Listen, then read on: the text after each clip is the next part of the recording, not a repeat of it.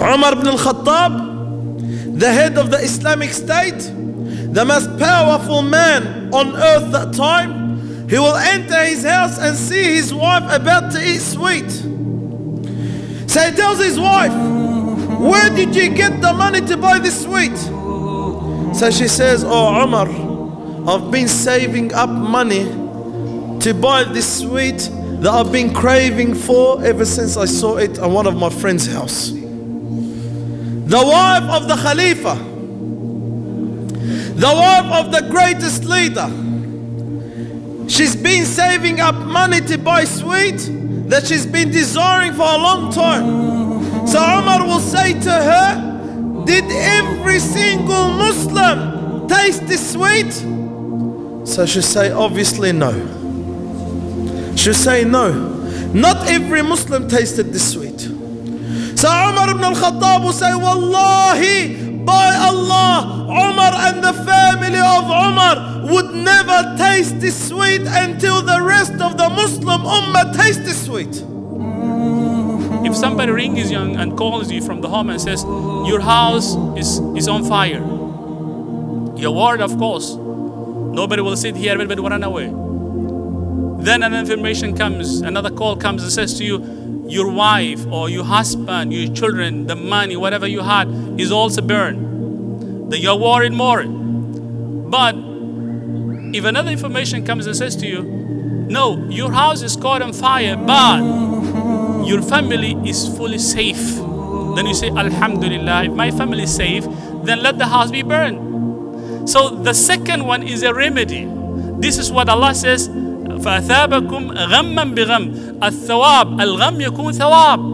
The distress could also be a reward, as we understand, inshallah subhanahu wa ta'ala.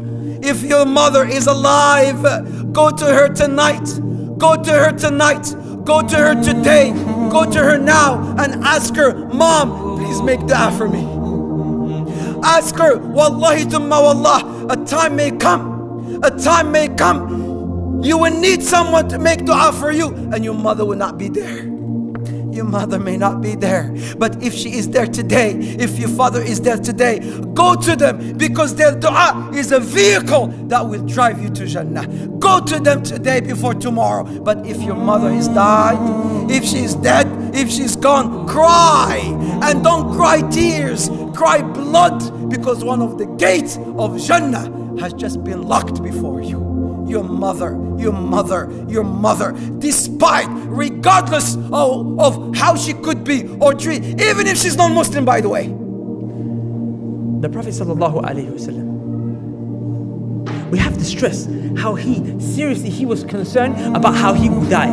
He would make this dua all the time. All the time. Aisha radiallahu anha narrated this. Anas ibn Malik radiallahu anha narrated this. That the Prophet ﷺ would say, Ya muqallib al-qulub, ثبت قلبي على دينك يا مقلب القلوب ثبت قلبي على دينك. Oh, the one who turns the hearts, turn my heart firm on your religion. Pause. Ikhwatul Iman. Pause. Muhammadur Rasulullah sallallahu alayhi wasallam is asking Allah, please, Ya Allah, my heart is between your fingers.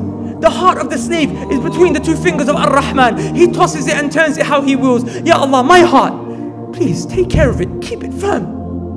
He would make istighfar 70 to 100 times a day when he's going to travel. He would seek refuge in Allah. He would seek refuge from shaitan. He would seek refuge from evil, from sihr, from evil eye, from seeing bad things, marketplace. Seek refuge from Allah. He would seek refuge all the time. The man who was promised Jannatul Firdaus al-A'la, rather the highest rank above that, whose future, past, present sins had been forgiven. He never sinned one in his life, yet he is concerned about how he will die.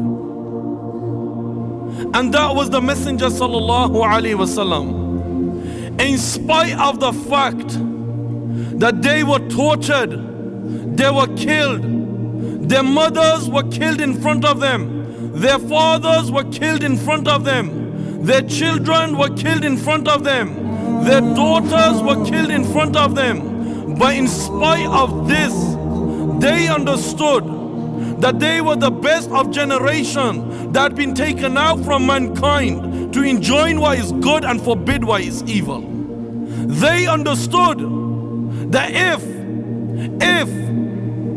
their forefathers, their brothers, their sisters, their families, their houses, their dwellings, their merchandises, their businesses. If anything had become more beloved to them than Allah and His Messenger, then they would have tasted the punishment of Allah. Listen to the ocean. Listen to the waves crushing. Look up and look at the stars of His, look at the creation of Allah Azza wa Jal. Look at the billions of grains of sand that you are sitting on. And look at the trees that surround us. Subhanak Ya Rab.